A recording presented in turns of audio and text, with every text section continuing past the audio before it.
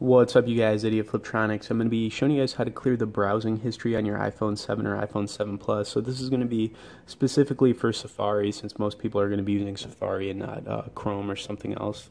Anyways, what you guys want to do is just go in your settings, and you're going to want to scroll down to Safari, which will be towards the middle.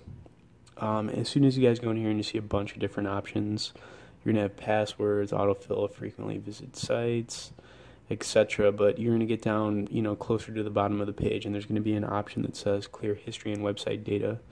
So all you got to do is click on this, you guys, and it'll pull up the little prompt. It'll say clearing will remove history, cookies, and other browsing data. History will be cleared from devices signed into your iCloud account. So then you just need to click clear history and data, and then it'll clear everything out for you. And it's really that easy, you guys. Please like this video, guys, share it. As always, stay tuned for more, and be sure to subscribe to our channel.